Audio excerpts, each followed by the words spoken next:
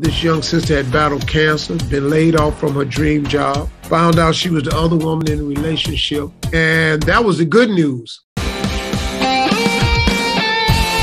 global empowerment leader realized early that her happiness always lives inside her own hands. She has now been committed to helping all of you unlock success and happiness with their own story. Charreah K. Jackson. Connection not only gives us a life worth living, but it actually gives us life. When you have a tight circle of friends that you regularly see, you can extend your life by 15 years. And when the University of California studied 3,000 women diagnosed with breast cancer, they noticed something. Women who had a close knit of friends were 4 times more likely to survive than those who had a weak support system. Excuse me. Everybody take out $1. And if you don't have $1, that's part of the conversation. You need to carry some more cash. Today I invite you to let this $1 serve you. Because I can't have you leaving a single more cent behind. In order for this $1 to serve you, you have to understand that your value is not the same as being paid your worth. There's no dollar amount on how much your value is. Put your value in the air. Let me see these dollars. And say, I will give my whole dollar. We live in a world that tells you just to focus on the circumstances. Girl, how much does he make? Versus really staying focused on the characteristics. Meeting Michelle Obama, listening to her tell us that she watches our show every day as she's getting her hair done. Yeah, that's everything. I know. Did you tell her I said hey? Did you tell her? I'll make sure to do yes.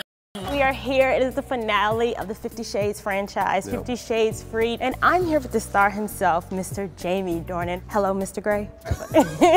In my book, Boss Bride, The Powerful Woman's Playbook for Love and Success, I talk about the importance of having your love and success squad. Yes, coming out. And so, I mean, literally, Meghan is such an example, right? Because when we watched that first interview with them, and it's like, well, how did you meet Prince Harry, the most eligible bachelor? And she's like, oh, through mutual friends. You talk about someone who has been intentional to cultivate a circle around her, to have someone she knows who's like, you know what, let me introduce you to my friend. Right. He's kind of a Prince girl. And I'm so excited to be here at Chase because love may not cost a thing, but to keep your relationship going strong, it takes cold, hard cash. How can women start empowering themselves both personally and professionally on a daily basis? Absolutely. There's so many, it is so important, A, that you do that, because one of the things I talk about in sort of Yes, You Are a Boss Bride is that the golden rule has expired. We now live in a society that goes by a platinum rule, and the platinum rule is people do not treat you the way you treat them. People treat you the way you treat yourself. And so when you love on yourself, when you model, this is how you treat me, this is how you talk to me, this is how you pay me, then people will respond in kind. So empowerment and taking care of yourself isn't just a nice idea, it's a necessity for you to have the types of success you deserve. His superpower, and for any career king and queen, is really you are driven. And we know this is a hustle time where everyone is starting businesses at record rates. The only thing, though, if you are a career king or queen, is that you can really make sure you get balance in your life, because you don't want to spend so much time on a career you're not nurturing real life relationships. Why are you looking at me? I'm not looking. I think that could be your king. Y'all just staring at me. Am I feeling self-conscious? I think you're feeling a little self-conscious. Past, I've often struggled in staying in relationships longer than I should have. So how do you know when to call it quits?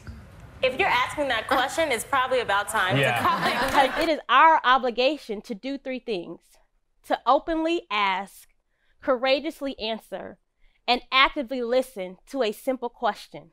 How are you? How are you? How are y'all doing at the top? How are you? And it is on us to authentically answer. And so, yes, I had an incredible time at Oprah's Super Soul Sunday Brunch. And yes, I was getting over heartbreak. I was battling being overwhelmed. I ate half a box of donuts after campaigning for Stacey Abrams for governor on election night. So it's on us to authentically open up. And when we open up, we realize we aren't alone. What are you gonna do with this feather? Niecy, I think that's all the time we have. Thanks for tuning in. Charreah Jackson, thanks for watching. And thank you, ladies.